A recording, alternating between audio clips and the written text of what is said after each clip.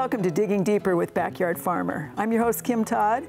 On Digging Deeper, we have in-depth discussions with extension and industry experts about all those important landscape topics. Tonight, we are talking about Lincoln's Sunken Gardens with very special guests, Alice, Reed, and Steve Nosal. Alice and Steve, you are as iconic as the gardens themselves. Thank you. Have been in charge of this space for, do we dare tell people how many years? 40 years? 45 for me. For 45 for him, and almost 38 for me. So decades and decades of... It's been a long time. The brawn and the brains creating the beauty, right? Right. So let's talk about the history of it real briefly and where you've headed with it and what has changed over the years. Well, I guess in a nutshell, it was created in 1930 for the purposes of making the people of Lincoln feel good during the Depression. And when we picked up on that back in the 60s and 70s and continued that idea, let's make Lincoln a better, brighter, happier, colorful, artful place, I think that's what helped push it along for both of us.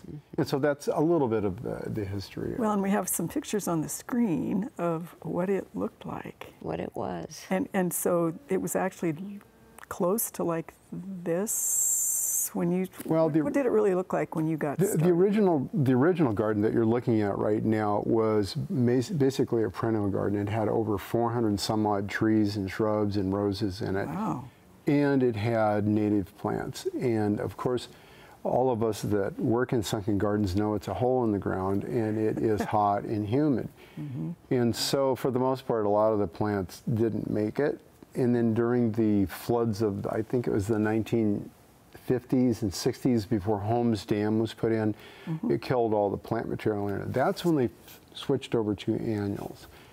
And we actually met the original designer of the garden a couple of times. I interviewed him. His name is Henry Goebel. And he and his father designed it. And I asked him, I said, do you mind that we have filled it full of annuals? And he goes, no. He said, think of the alternative. I think he was referring to the fact that it's just a hole in the ground, fill it up. And so we were given permission to do whatever we saw fit. So having been given permission, go through the process of how you decide. Because I know every year you have a theme, and this year it is Ruby Slippers. Wizard of Oz happens to be probably one of my absolute favorite It's movies. been a good year for sure. Yeah. And every year is different. We try to change it up to be good farmers. We want to change our plants and their locations, try to move them around a little bit so they're not all sitting in the same place. So we've always moved things. But one year we, in particular, it was way back, we just decided to ad-lib. And we had all the plants there, and we just laid it out, and then suddenly it showed up on the state map on the outside. So we thought, oh, well, we're on to something here, and people like this, and they like the look of it. And so every year we would try to one-up it a little bit more, try to get it better and better. And you know, we've had some mistakes. We've had some bad years, bad bugs, or whatever will get plants. But we've had, for the most part, very successful plantings that we like to pick a theme, so it sort of centers us and makes us think of color themes that we could show and represent. And people really love that.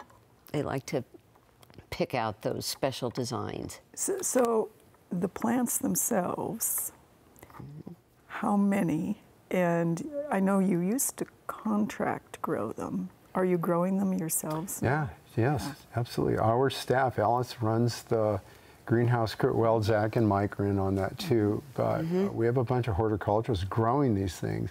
And so we're not limited to a tiny little plant like you find in the big box store. So when Alice and crew produces them, they're full size when they go in the ground. And that is a better way to do it. It works out a lot better. Yeah, it's nicer to be able to control the outcome, you know, when we want a larger plant, because we have to plant in May, which is fairly late. You want to have an instant you know, bang for the buck. Right. And so when we can grow it in a 4x4 pot and have a very developed root system, and they're ready to grow, ready to go, and just as what we want. You know, sometimes we would get things from the contractors, and they, for the most part, did a good job. But we, you know, we would want big, hefty root systems, not a lot of bloom, and, you know, very specific. And so it's nice to be able to have a little control. So you mentioned both the roots and the shoots, and I think it's very, very difficult for people who purchase annuals, or even perennials for that matter, but mostly annuals, to pinch off those flowers when they bring them home. So talk a little bit about the soil and the management of this space so that you really can keep those plants beautiful. The soil in the greenhouse is... The soil in the garden. The soil in the garden is a special Betty Crocker mix that Alice and I cooked up about 25 years ago. It has all the ingredients of what we think a plant needs. And of course, research is still developing in that field.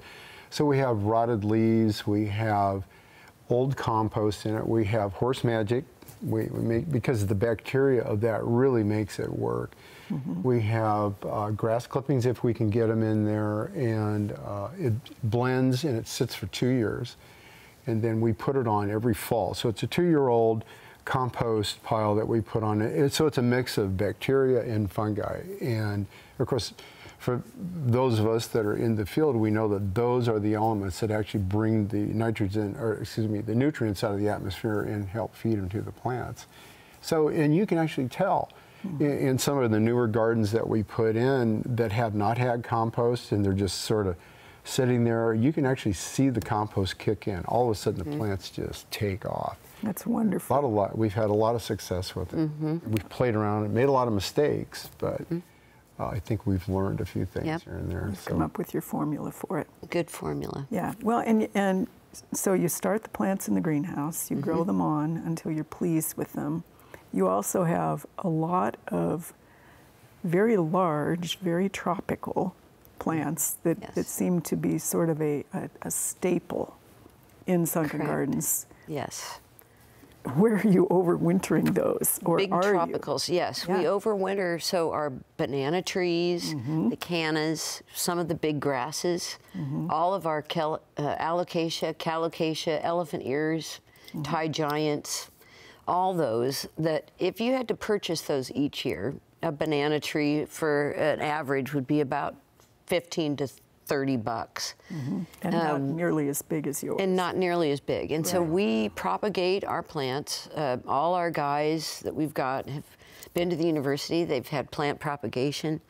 And we pride ourselves in dividing.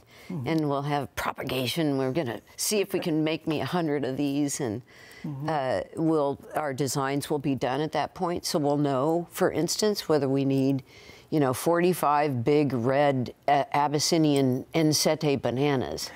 And so we'll make those during the winter. Yeah. Same with the elephant ears and the varieties that we have.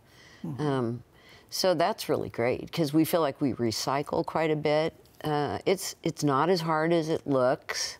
The big bananas can be pretty, 20 feet tall, and we just take a machete out, cut them down, and basically throw them in a pot and let them sit in our greenhouse just dormant through the winter. In about January, February, we start to check our bulbs, and we'll go in and propagate, divide, and start making our plans for, our mist bench, what we're going to propagate. So that's fabulous. It's a lot of fun, and it's a group effort for sure. Of course, a little camaraderie going on in the plant world. We should mention at this point, since you talked about bananas and elephant ears and all that our climate, the microclimate in Sunken Gardens is very close to that of Belize. And so we have a friend from Belize that worked for us for a while. It's just like home, same colors, same plants, but the humidity, the lack of wind, and it seems these plants thrive in those. That's why they're so darn big. They're like twice as big as they're supposed to be. Yeah, and, interesting. Who would ever think that we could say, Belize is our sister place to Lincoln, Nebraska, and, right? it's interesting, within 6 months, we've got a full-grown jungle basically, and it's just a lot of fun for people. Gives them, you know, peace and comfort, and they just love the look of it. Exactly. We want to make sure that you follow us on Facebook and you send us all of your great questions and all your comments. If we are not talking about what you want to hear about, you need to tell us what you want to hear about so that we can dig deeper on some other subject and, of course, get back to Sunken Gardens, because there's no way that we are going to get through everything we want to talk about tonight. Yeah, there's a lot of plants. People have to do what? Come visit. Yes, have to come visit. Come and visit. Mm-hmm. So, ballpark, how many plants go in the ground in a given spring? In the annuals, we put about 30,000 in. And what's amazing is we will do on Wake Up the Beds, the volunteer event, we'll put in probably at least a third of those. So we'll lay them out from 6 to 7:30 in the morning, and between 9:30 and 10 they're installed. I've never seen anything so fast in my entire life. I think one of the film clips you had showed them putting it in. It's just like, boom, it's in. Yeah. Then they come back all summer long and go, I did this. Did that. It's that great sense of satisfaction that people have with it. People look forward to it and take a little ownership in their section. Right. And they come back throughout the year and bring their family and look around and say, oh, I planted this section. It's a form of pride, and we think that's great. Yeah. We just love that. Well, and then you put them to sleep in the fall, and that typically happens. Do you wait for first frost, cross your fingers, and hope it's a late frost instead of an early one? Pretty much we've already let things, we'll let things frost. Sign of frost, we'll start to remove centerpiece plants and things that we really need for sure. We don't want them to go by the wayside. And so we'll start to dig those early to try to slip them out before anybody notices. But then we'll bring in our group, and generally our plants are cleaned up because we have to get ready for tulips to go in. Right. And so the volunteers come in, and we get about 100 people spading and dancing on shovels and having a good old time, and we play lots of music and shovel to the blues and have some fun with it. And then they add the compost on. Oh, perfect. And that's been great, because then they can see, we've put the beds to bed. Exactly. Put a nice little coating. Well, you know, and I don't think people also realize when they're in the space that a part of what makes it work is, yes, it is in a bowl, but you also have a backdrop and a canopy that is some trees, some shrubs, a perennial component. Yes. The grasses that you allow, I think, to stand for most of the winter. Yes. Seeding, you know, the ponds, which of course fascinate everyone who sees all those fish that want to eat whatever they're not supposed to be. Yes, the magic fish. The magic fish. Yes, it's quite a draw down there for sure. It is. It's a lovely garden. A lot of species, different species of trees, and we have some very rare species that have been given to us by different growers that go, here, try it, see if you can grow it in Lincoln. And then, of course, we have the rose gardens and the new bicentennial fountain garden. So it's surrounded by gardens. And then, there, of course, there's a children's zoo close by. So and of course, I take my students at least two classes every single year, and here we come and we it's good seeing them and learn those kinds of things. Yeah. You have a lot of events scheduled for Sunken Gardens. Art in the Garden. Yes. You have, I don't know how many weddings. What has happened over the years as your space has become more popular? What's happened that we talk about a lot is that the garden is a little bit too small for what happens there. And we're only hoping that we someday get a bigger expanse for people to use. Something, of course, we're hoping for a botanical garden in Lincoln, which I believe someday will happen. Botanical. Someday. So our community is becoming a garden mecca. I mean, it's everywhere. And of course, what you guys do with Backyard Farmer, think of the response you get. You have so many people wanting to know, and that's cool. Or just to be in, as you mentioned. You know, they're certainly not going to do 30,000 annuals at home, and then to know that it changes every single year. Yeah. And to be able to say, gosh, I want that. Yes. Or could I do that? Oh yeah, So you brought a bucket. Do you I brought a talk bucket. about some of them? Well, I just brought a little potpourri, so to speak, of different things that we've used this year. You know, this year, so some of the most asked about plants are in this bunch here. The dahlias. We featured a lot of dahlias this year, which were really beautiful. And I saw some dinner plates. Yeah. We had some dinner plate ones even, and those are fun for us to try new things because Lincoln is, we need to grow. Steve and I travel a lot. We go around all over to different gardens to see what people are featuring all over. Of course, we've been out to Seattle too, and of course, dahlias are really big there, but we had 2 different varieties of dahlias that are making a great show. You know, the Gomphrena, Strawberry Fields, everybody said, what are those things down there? That people want to know what the stuff is. Right. The cosmos, the castor beans, and all of these fun foliage caladiums. In the shade. They love that stuff. Yeah. And then you've got we have coleus. all types. Like Coleus how on many the, okay. types So of this year, this one is called a variety called apple brandy. But we featured a lot of these varieties called Wicked Witch. And they're hot, wicked. Everything was sort of, it seemed like it came together for the... So you needed a Glenda. We have Glenda's stars and her wand in the garden. And so it's fun for us to, you know, look at these beautiful plants and put combinations together and see what looks good together. A lot of our trial and error are when we'll put things in a pot and see how they look together. And if we go, whoa, that really is striking, well, why not utilize that out in the garden? Well, and you also have the big containers that are sort of the don't drive on the sidewalk. Right. But they also are, you know, sort of the entry point for anybody You who bet. parks in the small The bollards, yes. The bollards. Yes, That's exactly but what they really function people as. are really getting into planters, I think, Oh, yeah. just because the ease of putting them and changing them out, making them seasonal. I think that's fun for people. Downtown, you see a lot of new planters, and I think that makes the city look really great. We were out in Fort Collins not long ago, and they have up to 20 or 30 planters per intersection. Oh my goodness. Just in each intersection, because it's easy to put it into a planter, or soil conditions aren't as troublesome. Exactly, and then you just have to hope somebody will water And it. move them around and change them out. But Full crew, people watering and et cetera. Yeah. But it's fun to have variety, I think. Right. And see new plants. Exciting for people.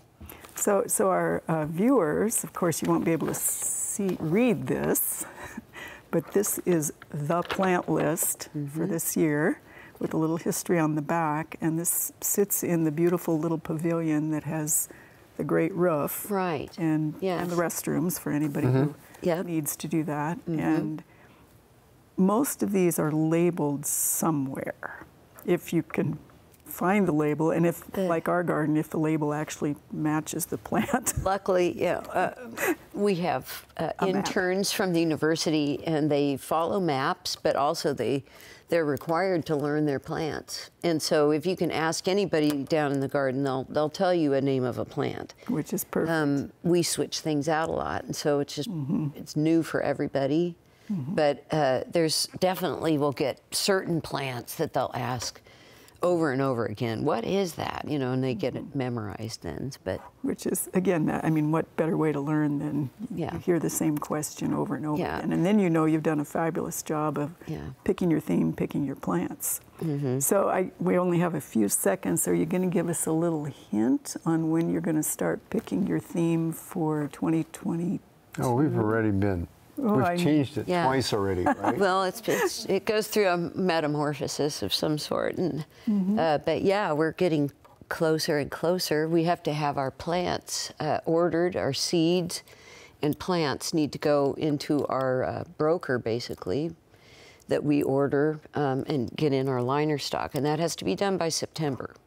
So Which would be a week from now. That's in a couple of weeks, and so we're sort of on a fast track, but we've sort of been looking, you know, going through the looking glass and, you know, experiencing tea parties. What a fun. And fun events down in the garden. So perhaps the Mad Hatter pepper is going to Perhaps it show could be, yes. some- It could be a real Alice in Wonderland thing, you know. So we're to not speak, real sure. Alice. So to speak. All right, well, that is all the time we have for Digging Deeper with Backyard Farmer. We do want to say thanks so much to Steve and Alice for coming in and talking to us today. Thanks. We will be back next time with another in-depth discussion.